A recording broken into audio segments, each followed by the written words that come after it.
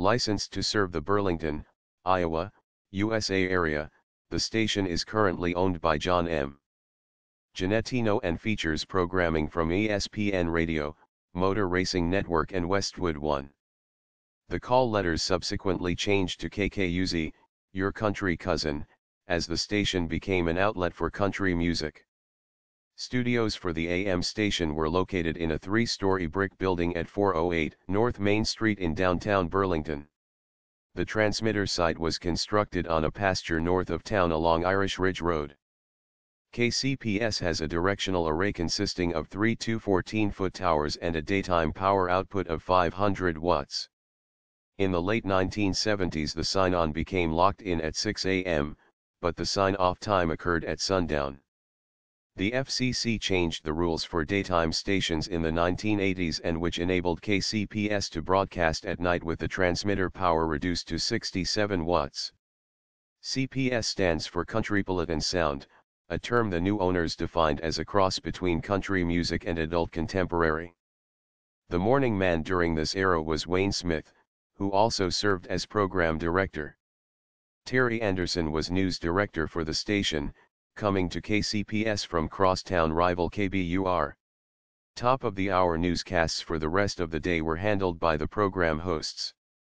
David Ostmo was promoted to program director after Wayne Smith departed in 1979. The approach was to play rock that sounded like country and country that sounded like rock. Charlie Daniels, Bob Seger, the Eagles, the Little River Band, Elvis, Kenny Rogers, and Dolly Parton were some of the artists receiving considerable airtime. Darrell Michelson moved from Fairbury, Nebraska to replace Smith as the new morning man. He took advantage of the urban cowboy craze and returned the station to its country music roots. The station was not affiliated with any major radio network until 1981 when KCPS signed up with the ABC Contemporary Radio Network. In the same time frame Town and Country Broadcasting lost a long-fought battle with another company to acquire an FM license. It was a major blow to the owners who hoped to level the playing field with KBUR-KGRS. Music programs with local DJs gave way to talk-driven programs, both local and syndicated, including a popular local morning talk show called The Big Show Incorporated, Glenn Beck, Rush Limbaugh, Jonathan Brandmeier, Michael Savage, and Mark Levin. For 28 years KCPS has broadcast every Chicago Bears game, and every NFL playoff series, and every Super Bowl. Same in MLB, including the Chicago Cubs, every playoff series and every World Series game. They painted a large mural on the exterior of the downtown studios depicting ladies of the evening through open windows.